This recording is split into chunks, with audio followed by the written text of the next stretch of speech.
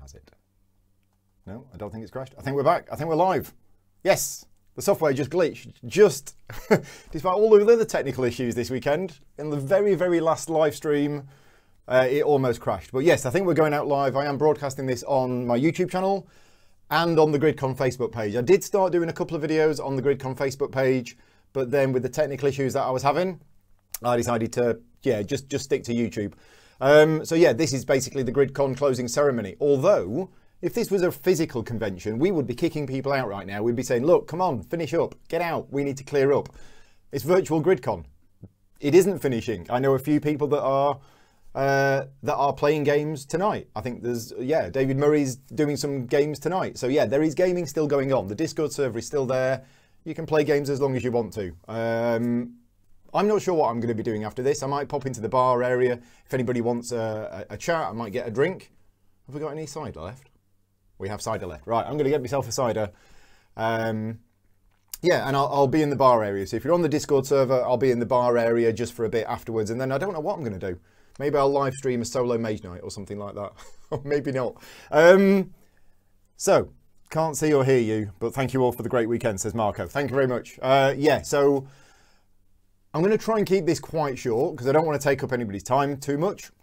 It's obviously Sunday night. It's been an exhausting week, I think. Obviously putting all of this together took most of the time last week, and then the last 3 days have just been a blur. People have been saying to me that it's been a fantastic success. Thank you very much for that, and thank you very much for everybody for making it a fantastic success. Because I was doing a lot of live streaming and Q&As and everything else, I liked doing that, and that was something that I enjoy doing, and I'm so used to doing that. But I would have also liked there to have been two of me's, and the other me wasn't doing any of that and was just there on the Discord server, chatting to people, making sure everybody's okay.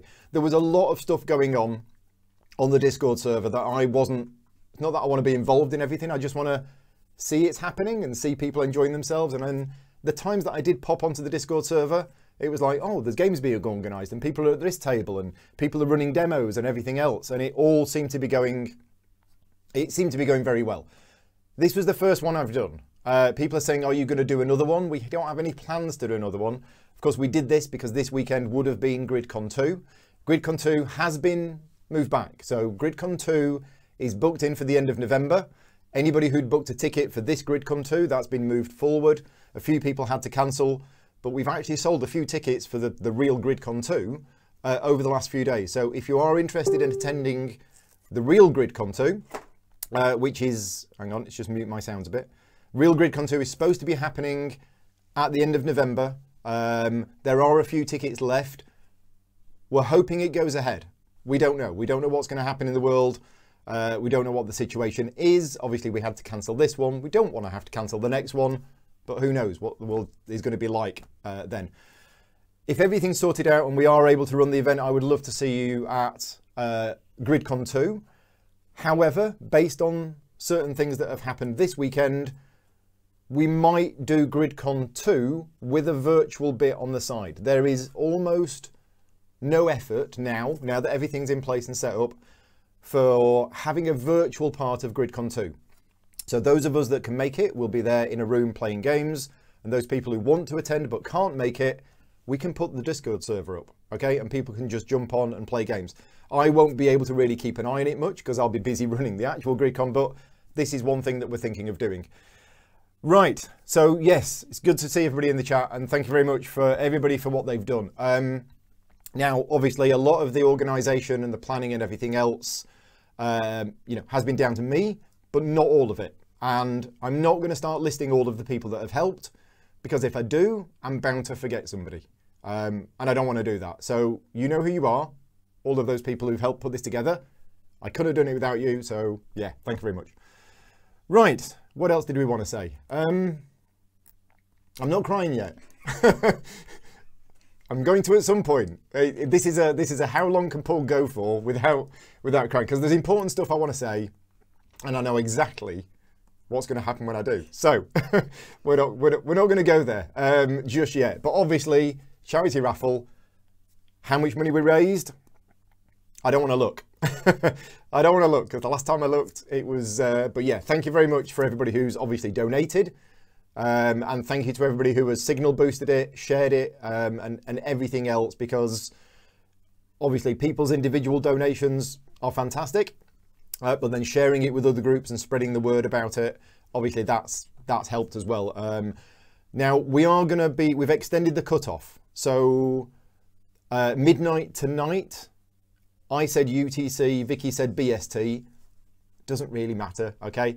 Around midnight tonight is when we're doing the cutoff. Now, the Just Giving page is still there. You can still go on and you can donate, but we have to have a point where we transfer all of the names onto a spreadsheet and then we do the draw. Now, the system that we're using has turned out to be a lot more complicated than we thought. I would have loved to have done the draw live right now, but there's no way we can do that. We can't get the report from Just Giving for about another 24 hours. So at some point in the next few days, we will be doing the draw offline, and we'll be announcing the winners. We'll be announcing the winners on the GridCon Facebook page. I don't know where else. We'll probably put it on the GridCon website as well. And all of the winners, we will be contacting you by email. So if you haven't heard in a few days, pop onto the Facebook page or the website. There'll be a list of winners there. If you think you're one of the winners, then check your email, check your junk folder and everything else like that. And I will make a couple of attempts to contact people. Have I got any Jaffa cakes left? Yes. I've got a few Jaffa cakes over here. These are the pineapple ones, which are unusual, to say the least. Have you tried one? Try one. Yeah, they are unusual. Let's have some questions in the chat. Has anybody got any questions for me in the chat? Vicky's, yeah. Scotty's saying, I think most cons will do the same in future. What, have the virtual one on the side? Okay. Phil the Sheep is saying, where was it? Hoping I can get down to Eastbourne with all you fools for the lobster con. Yeah. They lasted that long. Yeah, one of the problems this weekend is because I've been so on the go with one thing after another, with all of the technical issues and the runovers and everything else. I'm only eating little bits. I'm literally snacking. You know, here's my tea. Here's my spaghetti bolognese. I've not even finished it. Here's my porridge from this morning. It's half finished, right? This is how it's been for the last 3 or 4 days. It's literally just Vicky bringing me bits of food, me eating it, and going on. Graham has posted details of the raffle in a thing. What's the best bit of the weekend for me? That game of Just One we just played was fantastic, because Just One's brilliant. Just One is such good fun. Yeah, I mean, there's been a few highlights. Obviously, the game of Just One that we've just played, which is on the channel now, was really good. Really enjoyed playing that. Yeah, there's been a load of... I've enjoyed each one. Probably the most... I mean, yeah, Just One was the most fun one. The most rewarding one was the Under Falling Skies on Saturday morning, where I came up with the idea and I thought, oh, wouldn't it be great if I actually got to teach a couple of the kids in Uganda how to play a game? But we're going to have connection problems, it's not going to work, there's going to be all sorts of technical issues, and we made it work. We did make it work. So for me, teaching a game, you know, to Patrick and Arnold over there was rewarding for me. But it was also eye-opening, because anybody who watched that stream, and if you haven't watched the stream, go and watch the stream. This is the Under Falling Skies Game 2 from yesterday at noon. Wow. Absolutely wow, because the way that they dealt with playing a game, I mean, I had an expectation going into it of what they would be like, and I was completely wrong. So I knew they were good with rules. I knew they were good at understanding games because of the games that they play. I know that Patrick or Arnold has taught Madeira how to play Madeira to like a group of 14-year-olds or something like that. So I knew they were very clever, and I knew they were very switched on. But listening to that, I mean, it was a weird stream because I'd teach them the rules and I'd roll them the dice and everything else, and then it'd be like, right. And I was sat there for probably 5 minutes, not saying anything, and all we could hear was them two planning and working it out and talking about things in so much detail, and they were analysing the game and analysing the situation. They'd never played it before, and they were working it out and solving everything and everything like that. I won't spoil what happens, but the way that the game went and the way that the game ended was really good. So yeah, that was probably personally, yeah, my most rewarding point of the weekend. And Scott saying that it was the highlight of what he saw as well. Yeah, the way that they communicated with each other and worked together on it was very good. Yeah, right, okay, so yeah, that was good. Anybody got any other questions in the chat? Have I missed anything? Any other questions that I've missed? Will the Discord server continue? So the Discord server is the virtual GridCon server rather than the gaming rules server. I was considering renaming it to the gaming rules server and keeping it going, but I'm probably going to keep it as virtual GridCon. And there's a couple of reasons for that. As everybody knows, and I don't want to bang on about it, I'm always way too busy. I'm doing millions of things at once. And I've got so many things coming at me from all angles with Slack, Twitter, social media, emails, private messages and everything else. It is all overwhelming and it is a bit too much. So I'm not able to be on Discord, you know, full time on a regular basis as I am on the Slack channel. The Slack channel is for Patreon supporters and I'm very active on there most of the time. So I'm more than happy to keep the Discord server open, but please don't use Discord as a means of communication to me. I will only open Discord now and again, but I'm more than happy to leave it there. And I'm more than happy for people to just meet up on there or whatever. So yeah, Vicky says favourite bit was a random game of Six Nymphed that somebody taught me. Yeah, we played a game of Six Nymphed on Friday night, I think, or Saturday night or something like that. And I've not played Six Nymphed for 8 years, 10 years maybe. And I remember it being a bit of fun, but quite random and just a bit silly. But that game we played of it was like, oh, I'm actually thinking about this. Now, it is a fun game, but it was better than I remembered it to be. Total number of Jaffa Cakes consumed. Yeah, not as many as I'd like. Probably, you're going to be really disappointed. I mean, this room's a mess, right? There's empty packets everywhere. I haven't even opened that packet. I've finished that one. I don't know, 20, 30, something like that.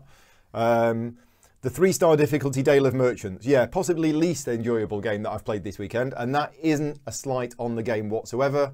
But last night I was in the mood for something not quite light and fun and not quite heavy. I wanted something around the medium. And Dale of Merchants is a really good game. Liked it, wanted to play it again. Unfortunately, we all foolishly chose a set of cards which all say, these are super difficult. Don't choose these unless you're really experienced with the game. And these ones are really complicated. And we went, yeah, that'll be fine. And it wasn't. And I was tired and I didn't understand what was going on. So the game wasn't enjoyable. But that is our fault. That is not a fault on the game itself. What we should have done is chosen 5 simple cards and just played a light, easier game. Yeah, that would have been a better way of doing it. David saying his best part of the weekend was melting other 3 new players' brains with Project S. Yes, I currently know nothing about Project S and they won't even tell me what the S stands for, but everything I've been hearing about it from lots of people is that it is very, very good. So yes, Scott is saying, please tell us you're going to sleep for at least a day tomorrow. Well, Vicky said this. Vicky said earlier on, you have a day off tomorrow, don't you? And unfortunately I don't, because I've got a full schedule on Tuesday and there's a lot of stuff on Tuesday that's reliant on tomorrow. Plus, I have huge amount of emails to go through. I mean, I've got, you know, work-related stuff for me in the last 4 days has taken a step back. So I am behind on all the rule books that I'm working on. I'm behind on projects. And I have a playtest session that I haven't even told anybody about. So I'll mention it now. If anybody wants to playtest Agamonia blind playtest from the rulebook Tuesday afternoon, that's what I've got to organise tomorrow. I've got to organise a stream that I'm doing on Tuesday night. I've got to do the Anachrony solo playthrough at some point this week. Yeah, and we're getting near the end of the month as well. So there's a whole load of extra Patreon stuff that I need to do. I will, however, though, be taking Friday off. Because next Friday is my birthday. And lots of people have been saying, well, say lots of people, a couple, you know, what can we get you for your birthday? I don't generally do birthdays that much. I don't really do gifts. I'm not really comfortable at receiving gifts. So please don't feel you need to send me anything for my birthday because it actually makes me a little uncomfortable to receive things. This weekend, this has been a birthday present. So all of the support, everybody who's been playing games That's a birthday present. So yeah, thank you very much in advance. Now, it is a big birthday coming up this Friday. It's my 27th birthday this Friday.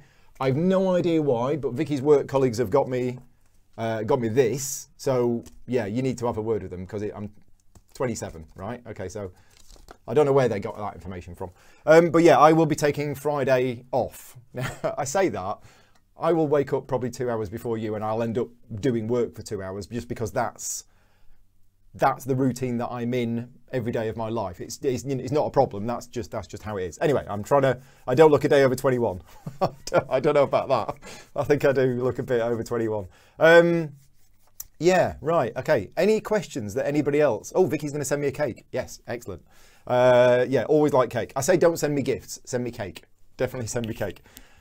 Support gaming rules on Patreon to celebrate Paul's birthday. Yeah, I mean, I've not really mentioned the Patreon much because I didn't want any of this weekend or any of the charity raffle to be a support Paul on Patreon. Okay, my Patreon campaign kind of is a separate thing, but is also not a separate thing. Okay, and the reason for that is last week I did almost no paid work. Okay, I was working between 16 and 20 hours a day. And getting 4 hours sleep a night in preparing everything for this weekend. And I've worked all this weekend, okay? Now, the Cloudspire demo was sponsored by Chip Theory Games and the Under Falling Skies was sponsored by CGE. Other than that, I almost did no paid work last week.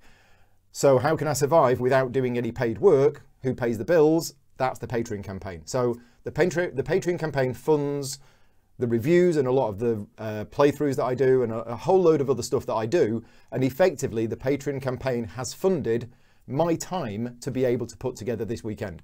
So I'm not doing this to boost the Patreon, but what I am saying is a thank you to all of my Patreon supporters that give me the financial flexibility to take the time off work in order to create something like this. You know, if I was a Patreon supporter and only got, you know, a few $100s a month, there's no way financially that I'd be able to say, oh, I'll tell you what, I'll take a week off paid work in order to do this thing. But thankfully the Patreon campaign is successful enough that I'm able to do that. So yeah, thank you for helping me all make this possible. Switch off all the messaging on Friday. Yeah, I can't. I'm one of those people who has to be permanently connected. Otherwise I start to feel uncomfortable. There is a name for it. It's a medical condition. And yeah, I have it. Now, if we were to go out for the day and leave everything at home, I'd be fine. But if I'm at home, I kind of have to be doing that because otherwise I feel uncomfortable. Yeah, I know it's bad, but yeah, that's the way it is. Right, any other questions in the chat? Or are you going to wait till we get to the bar area later where I'm not broadcasting live? So you can ask me some real things. Yeah, the bar area, the chat has been quite nice because I've been using it to kind of, you know, chill out at the end of the day and just have a chat with people as if I was like in the bar area. And yeah, we've shared some stories of yeah, you know, things going on, and if you want some inside information on things that go on in the industry, then yeah, basically buy me half a can of cider, get me in the bar area, and I'll tell you all sorts of stuff.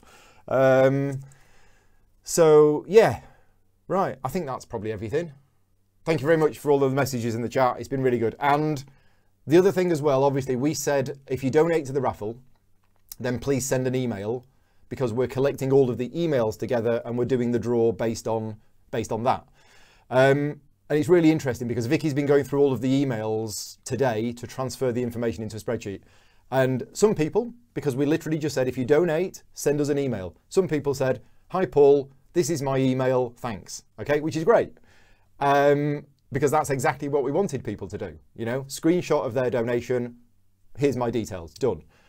Other people, which I hadn't realized because there's been hundreds of emails coming in, have actually taken the time to write me some personal messages, and I will read through them all. I've read through a few of them, and thank you very much. Just to let you know, if you were one of those people that sent one of those emails, they will get read. So yeah, very, very much appreciated.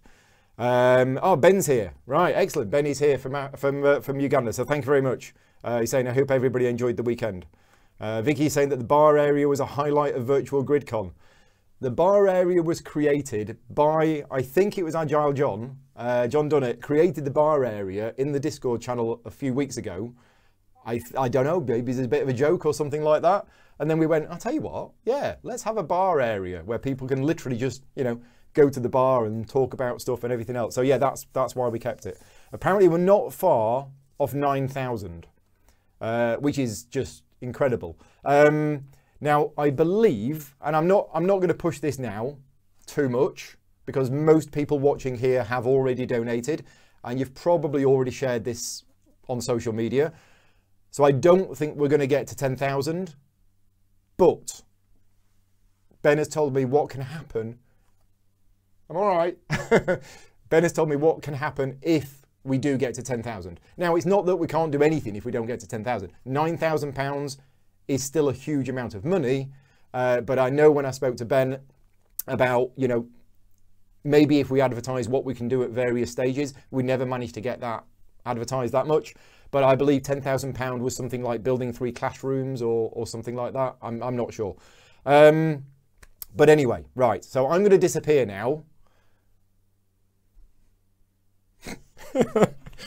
Yeah, so I knew it. Right, I'm going to close off now by playing you a video.